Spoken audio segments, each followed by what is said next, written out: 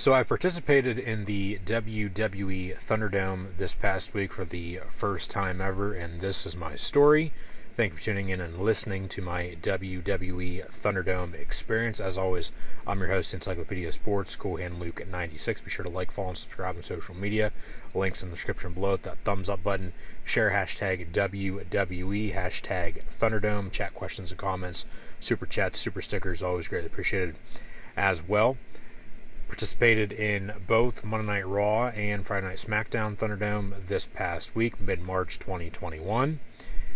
Signed up for Raw, I'd say a few days before the show. Same along with SmackDown that just concluded, as I am now recording this, of course, now after both Raw and SmackDown have ended this week, as Fastlane's about a week and a half or so away, as we're on the road to WrestleMania. That will be back in business about a month or so from now, April the 10th and 11th respectively, down in Tampa at Raymond James Stadium. Where, honestly, to begin with the WWE ThunderDome, that's of course now been in existence since SummerSlam 2020. Well, first off, you go to WWEThunderdome.com. It'll bring up the link for either a Raw or a SmackDown. As mentioned, I signed up for both about a few days prior. But you go to the link. You got to put in your name first and last, along with an email. You click next, and then after all that, it'll say basically you're good to go. They'll send you a confirmation email then at that point, saying, hey, basically these are all the roles, which we'll get into here in a second. But keep an eye out for another email the day of the event that you signed up for, whether it be Monday Night Raw or Friday Night SmackDown for myself this past week, March the 8th and March the 12th respectively, here in the new year. And then that email is basically just an invite with, more rules and regulations with your official call time. But once you get into the WWE ThunderDome, there's going to be music playing with the ThunderDome logo floating like a desktop screen, on your computer. I'd recommend using a laptop computer if possible compared to a phone by any means. One, honestly, just because, it's easier, and then two, it looks better. And you're probably going to have a better shot of, getting on TV. Unfortunately, I didn't notice myself on television, on USA or Fox this past week for either Raw or SmackDown inside the ThunderDome, which, okay, it is what it is. I've been on TV before, so it's not that big of a deal. But it was a, neat experience, I guess, to an extent. I'm going to get more into all my thoughts and opinions with my ThunderDome experience from this past week here in a second. But, it starts off with some music before it all starts. The ThunderDome logo is just, floating around. Your picture from your camera, whether it's from your laptop or phone, it's going to be down in the bottom left-hand corner until they come on with an announcement about a half hour or so before. Just depends. The Raw, it was about 7:30 before main event. SmackDown, it was about quarter till because there was no show filmed prior to SmackDown. But then at that point, it'll say you made it, stay tuned, and then that's when we get our first reminders. It was micro for myself. Now, I know tons of people have participated in the ThunderDome. I don't know if it, of course, was somebody else for you or not. I'd assume this is just the one automated message that they've been playing on a loop the past, how many months now it's been since they've begun the ThunderDome, since last August, as mentioned. But reminders from Microme, and then a few minutes before they go on the air live, whether they're filming or they're actually going to be live for Raw or SmackDown, another guy or a girl, because I had both this past week, a guy for Raw and then a girl tonight for SmackDown with more info. But then it was the same guy throughout the entire show. So prior to the shows actually going live, a guy for Raw, a girl for SmackDown. The girl actually gave out some more pointers on basically how to get front row. And the guy was like, basically, just don't do anything stupid. But that same guy was, we'll call him Chuck, and we'll call the girl Clarice for the hell of it. That guy was the same guy throughout the entire show. The girl was just for a little bit prior to tonight. And as mentioned, the guy was like, basically, just don't do anything stupid to get yourself kicked off. I actually got kicked off after a short time earlier this evening, a little lesser than Raw, which we'll get more into, but hey, it is what it is, and I get there, doing what they can, and it was sort of a neat experience, but overall, in the end, I mean, really wasn't anything special in my eyes, in my opinion. Everybody has their own opinion, though. Let me know in the comments below what you thought of the ThunderDome experience, if you've done it yourself. But yeah, we had reminders from Micro, basically, a guy, a girl, Chuck and Clarice, and that same guy was the same guy throughout the entire show. Cheer for this person, boo this person, blah, blah, blah, blah, blah, but just don't do anything stupid. No smoking, no vaping, no nudity, no bad signage. You can have signage, it's just got to be promoting, something good for a superstar, for a wrestler, whether it be the current main champions and Bobby Lashley or Roman Reigns, Edge, Daniel Bryan, Kevin Owens, McIntyre, Sheamus, list goes on and on, just to name a few. But make sure you have good lighting. They want you to have good lighting, because the better lighting you have, the better shot you're going to have to get in a good spot in the ThunderDome to potentially get on TV. But with the good lighting, just make sure you stay within the outline in your picture down in the bottom left-hand corner, along with having whatever device you're using for being in the ThunderDome. I'd recommend a computer, as mentioned, on a flat surface. So a table, a desk, something flat. So in the end, for the beginning, as we'll move on here with just a few things that happened as the shows began, along with commercial breaks, and then overall ending with thoughts and opinions here with my ThunderDome experience. It was average at best, nothing special, as mentioned. But Raw this past Monday night, as mentioned, about a half hour or so before they came on, hey, main event's about to begin. We're going to have 2 main event matches. They give you countdowns from 10 to 1, sort of as if you're coming out in the Royal Rumble, but a 3, 2, 1 main event opening video package then. And you're supposed to be watching this on your screen, on whatever you're using, whether it's your phone or laptop. You're supposed to also have it on. They recommend having it on your TV so you can watch both on a 7-second delay. But you're supposed to look at, whatever device you're using, look into that rather than look up and away, or if you're, basically looking at your phone the whole entire time. If you're, using a laptop, they're going to see that you're not paying any attention, and then they'll probably kick you out.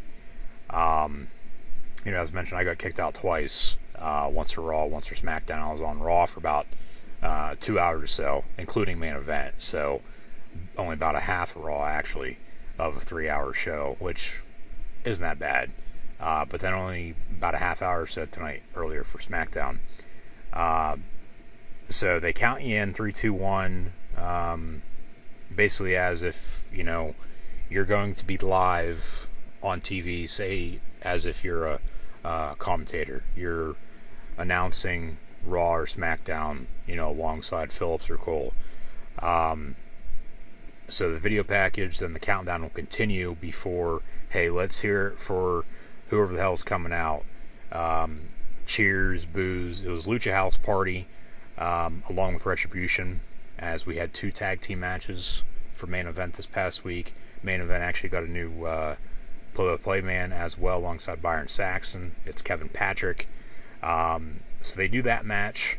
and then they record the cut-in for the USA Network, what you would see about 10 minutes prior to Raw kicking off live at the top of the hour, Monday nights at 8 o'clock, whether, Chicago PD, NCIS, Law & Order's on prior, that cut-in about 10 minutes before. They filmed that after the first main event match. Actually, about 20 or so minutes before they actually aired it. That was one of the first things they did, other than the match, of course. So they we recorded, I should say, as I was a part of it, the cut-in for the USA Network. And then they actually had the second main event match. And then the cut-in aired after all that as main event, of course. Whether it's a half hour or an hour show anymore, I honestly don't know. I haven't watched that in probably a good 5 years. Of course, that's on the network. Network moved to Peacock less than a week away now. But the cut-in was, hey, Braun Strowman, he wants an answer from Shane McMahon. Sort of got that on Raw. Of course, they're what looks to be as facing off at WrestleMania a month from now. And then also Bobby Lashley and The Miz. They were going to have a WWE Championship rematch tonight on Raw as well. So those were the two cut-ins that they filmed. And then, of course, back to main event with a Fastlane promo. And then the next tag team match, of course, as we're on the road to WrestleMania. But the other tag team match, here real quick, it was Mansoor along with Ricochet taking on Akira Tozawa and Drew Gulak. And then, as mentioned, they want to hear the big boos. They want to hear the big cheers. They tell you who to cheer and boo for.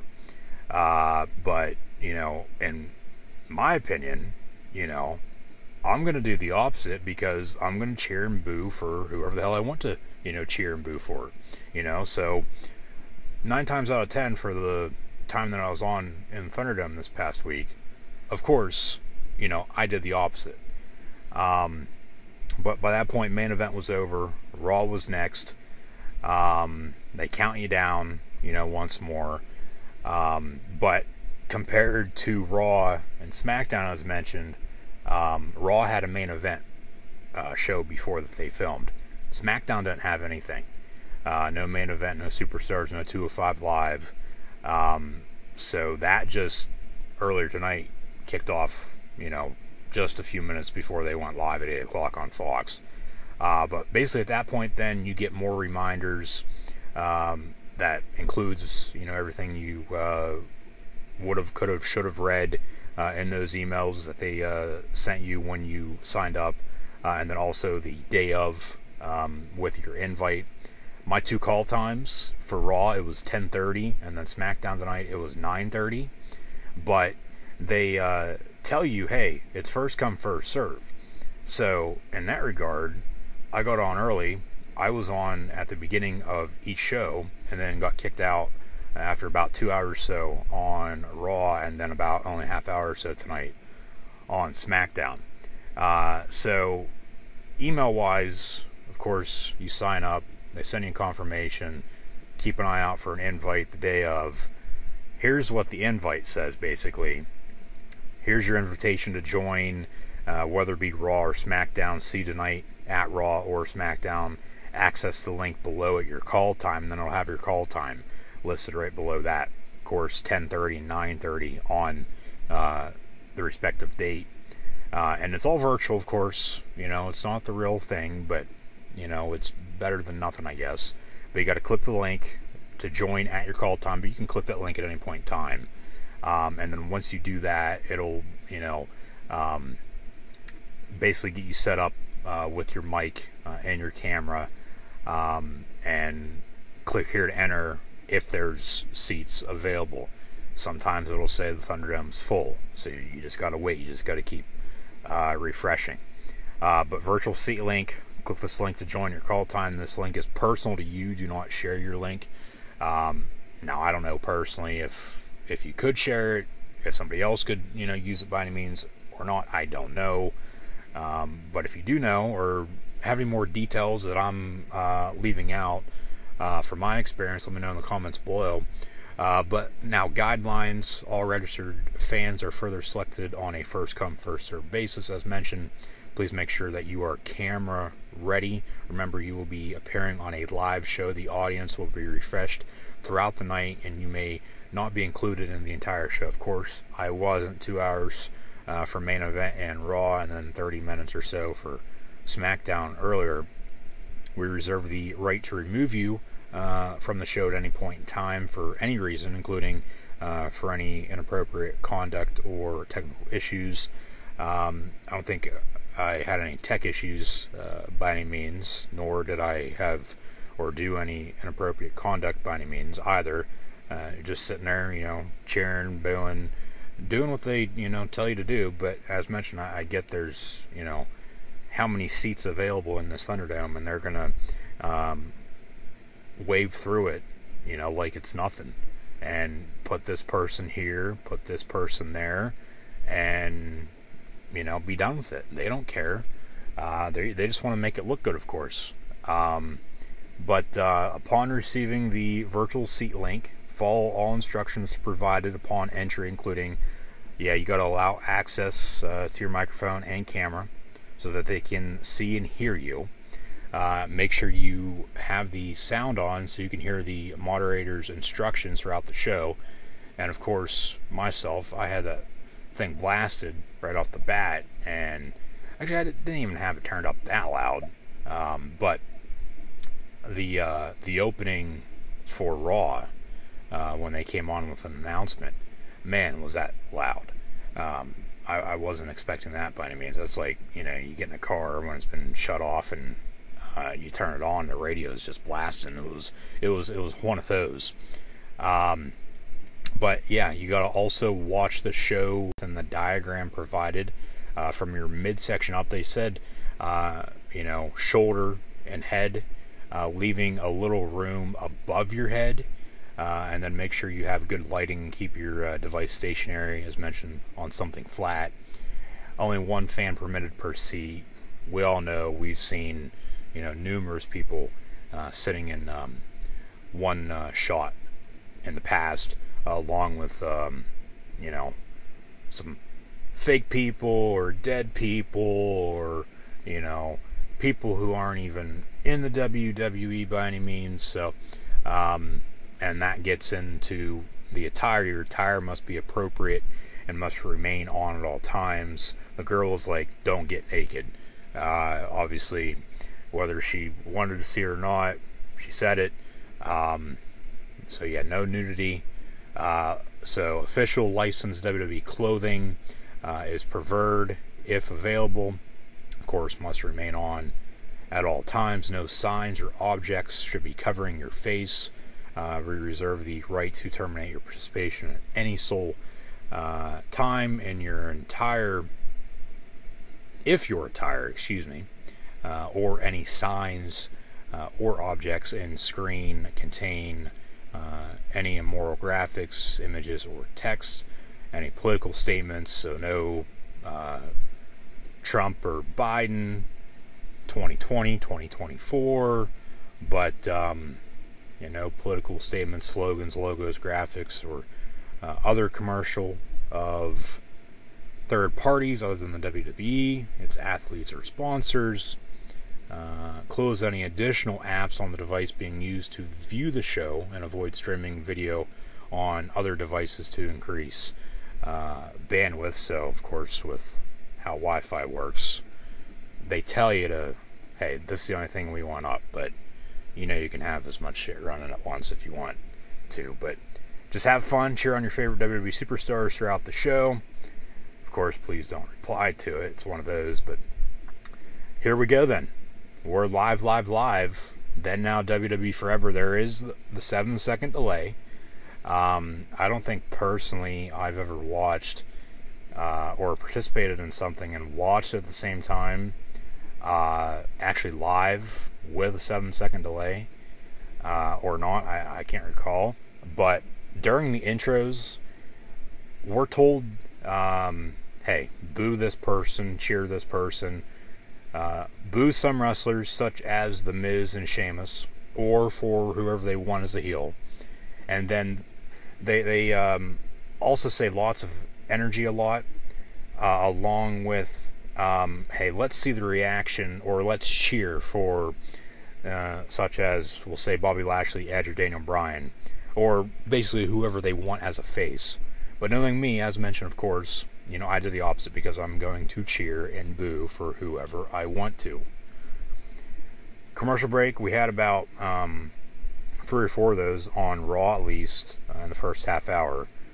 2 or 3, tonight on SmackDown as well. But then I got kicked out after half hour, so I don't know what happened in Thunderdome, of course, after that. But I did continue to finish watching Raw and SmackDown, of course, on TV. But when they go to a commercial break, the commercials you see in the Thunderdome would be the commercials you would see, say, as such, if you were at a WWE event with, hey, this is the new documentary on the network, this is on demand, this is what's coming up on Raw or SmackDown, next week, and such, just as a few examples there.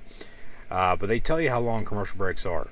But, of course, if you've been watching TV, you know how long commercial breaks are. Only a few minutes. So, commercial breaks for them, 2.5 or 3 minutes. And then, once they get to the 30-second mark, to get back to being live, they say 30 seconds, hey, let's get back in those seats. Please sit down. Please, make sure, hey, everything's, good to go still. You're not doing anything stupid. Just, keep it cool. And, hey, we're all going to move along here, and we're going to get through the show, and cheer, boo for whoever you want, regardless if, we're telling you to cheer or boo for this person, and, go from there. So, in the end, I get it's virtual. You're not actually live, at the actual event.